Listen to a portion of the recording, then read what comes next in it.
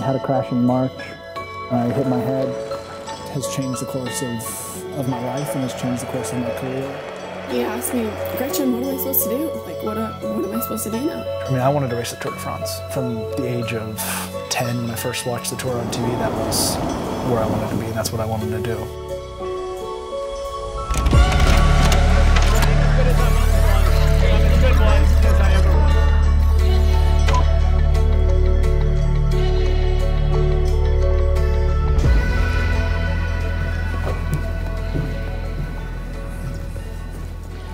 In those months following the crash, when I wasn't able to ride, I felt like I lost my identity a bit. And to realize that I've worked for, the entirety of my adult life towards this one thing, riding a bike and being, as fast as I can possibly be on a bike, and that was all taken away from me. That was a scary thought, and that was something I really struggled with.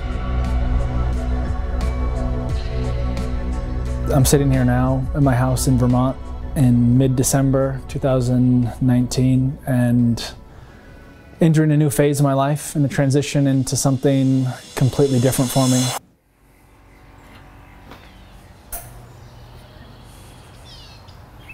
Yeah, well, I would say like the moment from January 2019 until June 2021, it's been a long time. And when I retired from professional road racing, I had this incredible amount of time without any competitive cycling. And I still had this professional mentality where it's, you're having fun, but like there's still this sense in your mind of like, all right, I gotta race, I gotta win. And then the pandemic came and I had this year without like any specific like race objective. And that was the first time I'd experienced that since I was like 12 years old.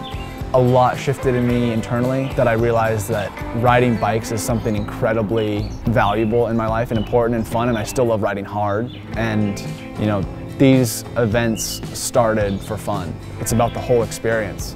Last night we jumped on our bikes and we cruised around town, and had fun. You would never do that in the World Tour. To kind of get back to the enjoyment of cycling, where you connect with people and it's about talking to people, and there's so much shared experience, and I can learn as much from someone who's done this race 10 times but never finished under 15 hours as they can learn from me. And it's this contrast of lives and cycling experience is kind of all coming together in one realm of cycling, and that's gravel racing.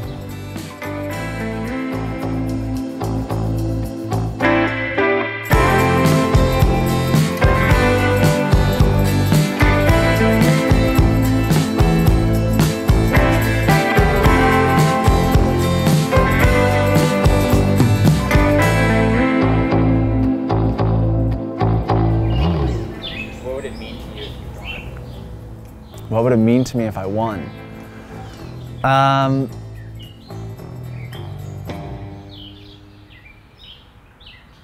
don't know. If I won the race, I don't think, wow. I don't know. I haven't thought about winning, or if I won, what it would mean. Oh, morning, Ansel. You missed the first shot, but got a second one. It is 4:15. Yeah, woke up and decided to come down here and get to the machine before anyone else got to it. Yeah, I actually slept really well. It's funny the contrast between now and an hour and 45 minutes. It's going to be chaos on the gravel roads.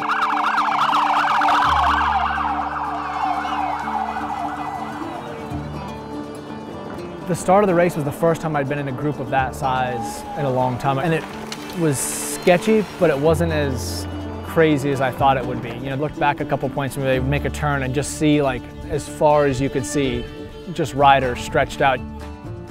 Once we got to like the unmaintained sections, it got a little bit more hairy and people were just bombing downhills trying to catch up. You feel the energy in that group, but I was very happy as it slowly started dwindling down. And just, I mean, the first 70 miles was just a race of almost attrition, even though it was less than half the race. It just seemed like every 10 or 15 miles, the group would just get smaller and smaller and smaller, to the point where we had, I think, 12 people coming into the first aid station at mile 65. And from there, Strickland came up to me and said, "Dude, I think a lot of people are hurting." And I was like, "All right, let's hit them." And so we came up this little roller, and I actually pushed the pace, and Robin Carpenter came with me. So we had a group of 8 or so heading into that Little Egypt section, and so that's where kind of the final selection of 5 was made, was through Little Egypt. And yeah, and then we hit the open road, and by that point we had probably 5 of the most, I won't say the strongest necessarily, but like the 5 most willing to work cohesively together. And we pretty much rolled for the next 100 miles, the 5 of us. People tried different moves at different times and tried to push the pace, but to realize that everyone was almost so evenly matched, but no one had enough to actually get away. And so it wasn't until the last 30 miles that Pete attacked, and Tandem went over the top of him, and then I chased both those guys. Ted was behind, Colin got a bit distanced, and then Pete had a mechanical trying to go across to Lawrence, and Ted came back up to us, but he was pretty fried by that point. And all day I was kind of doing these, not calculations, it was cool, there's 10 guys here, I'll be top 10. Oh, there's 5 guys, I'll be top 5. There's 2 of us, I'll be top 2. And then to actually win, it wasn't really until I crossed the line, or really right before the line when I sprinted and realized that Lawrence wasn't gonna come around me, that I was like, oh shit, I just won this thing. And I mean, honestly, really did not expect to win.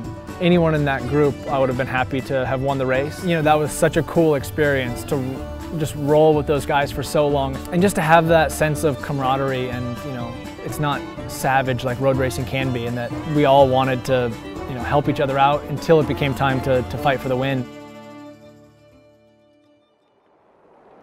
It makes no difference.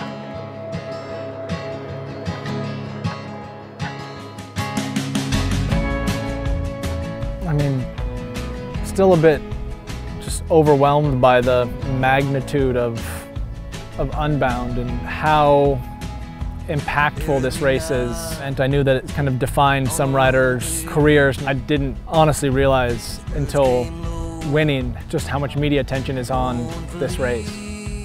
But having done it now and just been through the process of starting at sunrise and seeing the course and just hanging out with people after the event, I see why this is such a cool race and why people travel from around the world to come here. And it's awesome to just see the growth of this kind of sport in the US and how much it means to not only the cycling world, but really to the communities. To have a small town like Emporia host over 5,000 people for a bike ride is mind-boggling.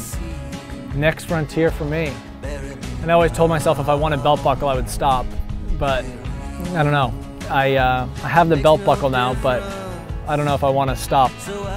To be honest, I'm definitely not as fit as I used to be when I was racing on the road, but on a single day in one event, I can still hold my own.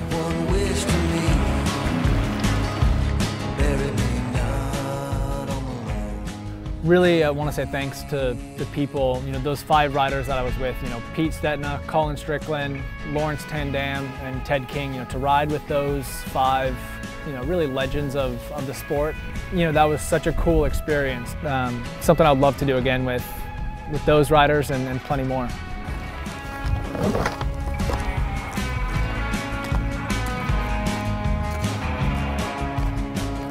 The cowboys gathered all around the bed to hear the last word.